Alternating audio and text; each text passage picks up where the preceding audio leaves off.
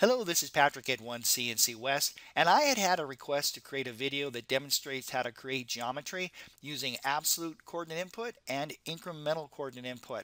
And that's exactly what I'm going to do here. This is going to be a quick video. It's going to cover just the basics. We're going to be working with wireframe geometry. More specifically, we're going to be working with using lines here. Okay, so let's get started. I'm going to hit the spacebar twice. That's going to take me to a plan or a top view. Here's our x-axis and here's our y-axis, and there's our datum, our x0, y0, z0.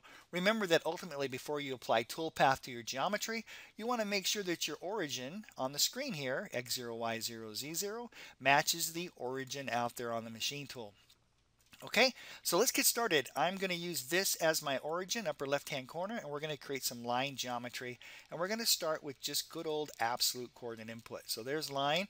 Now you'll notice you have a column here called world, and you have another column here called on plane that's grayed out.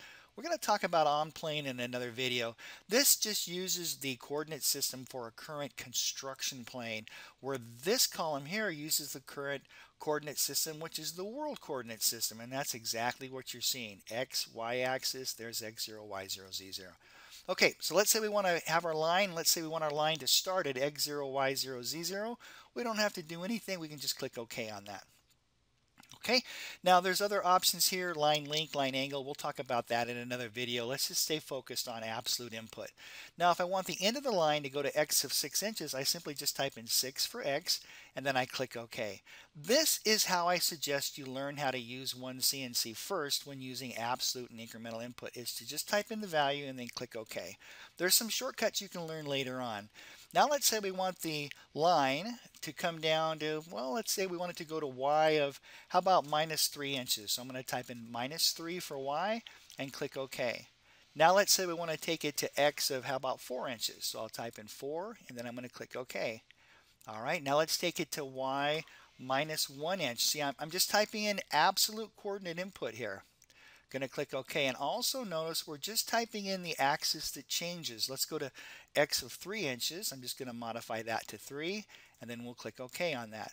So again, this is how I suggest you first start using OneCNC when using absolute input. You just type in the axis that changes. So let's go to x0. We'll click OK.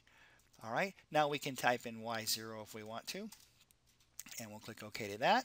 And when we're done, you see over here our line still wants to be created. When we're done, just take your, the easiest way is just take your mouse over here and right hand mouse click to finish. Okay, so there's our first shape.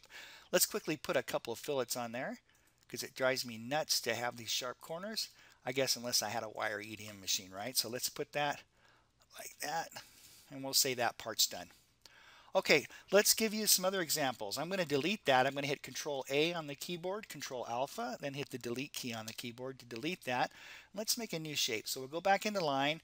This time, let's say we want our line to start at x, how about x 4 inches, y 0. So I'm going to click OK. And notice how over here on the screen, OneCNC has given us a nice little reference there. Let's put that back to 0 so you can see it. I'm going to click OK to that. And I'm going to go to y minus 2 inches. We'll click OK. And let's go to x of, how about 3 inches? We'll click OK. All right, now let's talk about incremental input. Okay, so you'll notice that these entry points, or these entry fields, are all dedicated to good old absolute coordinate input. Okay, all relative to the datum. Well, there's a little button here called plus ink. If you click on that, it's going to expand your dialog box here, or your menu, and you'll see now you have some fields here for entering incremental input. So let's say I want this brand new line just to simply move incrementally in y minus 1 inch. So I'm going to type in minus 1, and you see it over there on the screen being drawn, and then we'll click OK. Now let's say we want to create a line that's incremental in x. So I'm going to say x minus, how about 1.5 inches. Now I don't want the y to move, so I'm going to put the y to 0. That's really important when working with incremental, is you only want to put in the value that you want to use. So see how I zeroed out the y there, and we'll click OK. Let's give you another example. Let's zero out the x, and let's move the y incremental in the positive direction. How about 1/2 inch? And that looks good, so we'll click OK. What's neat about this is you can switch back and forth between incremental and absolute. Notice how the absolute is keeping track of where the line last ended. That is fantastic. That's a powerful tool. So I can come up here now and I can type in 0. Okay, and because this is absolute input, we need to make sure everything's filled correctly, which it is, and we'll click OK. And now we can move up to y. Well, let's make it interesting. How about y minus 2 inches? We'll click OK to that. Now I'm going to switch over to incremental. I don't want it to move y incremental, so I'm going to zero the y out, and I'm going to say, okay, move that line incremental in x 1 inch. And we'll click OK to that. Now let's zero out the x, and let's move the y up. How about 375 thousandths? We'll click OK to that. And now let's zero out that, and now let's take the x and move that minus 1 inch. And we'll click OK to that. And now let's hop back up to absolute. See how you can switch back and forth? Let's make that go to x0, y0, z0. We'll click OK, and now you can take your cursor. You can right-hand mouse click if you're finished. I forgot about this line at the top. I'm just going to take my cursor over here, grab the end of the line, left click, and now when I'm done, I'm going to right-hand mouse click. Okay, and let's quickly put some fillets in there. 0.125, let's say. All right, so that is a really quick overview on how you can create basic geometry using absolute and incremental input. Oh, there's one other thing I want to touch on. Let's say we want to use incremental input to create geometry referenced off of other geometry. So to explain that a little bit better, let's say we want to create a hole that's 1/4 inch in diameter, and we want to create it so that it's incrementally distanced from, let's say, that corner. We want it incrementally distanced 1/2 inch down and 1/2 inch over, all incrementally referenced off of that point right there. That's really simple to do. Let's go to circle. Let's change my diameter to 0.25. Okay, and then in the incremental value, I'm going to instantly type in the incremental amount I want to use. So for the X ink, I'm going to type in minus 0.5, and for the Y ink, I'm going to type in minus 0.5. Now look what happens when I move my cursor here.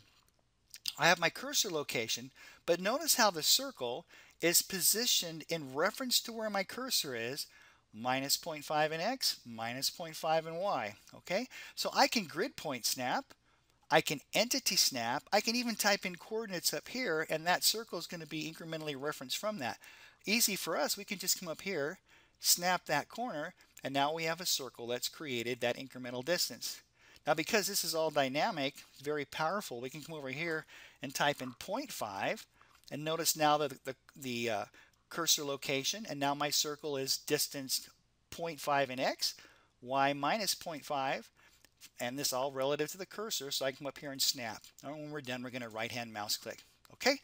All right, so that's it for this video. Just kind of a quick overview on some basic tools for creating geometry within OneCNC.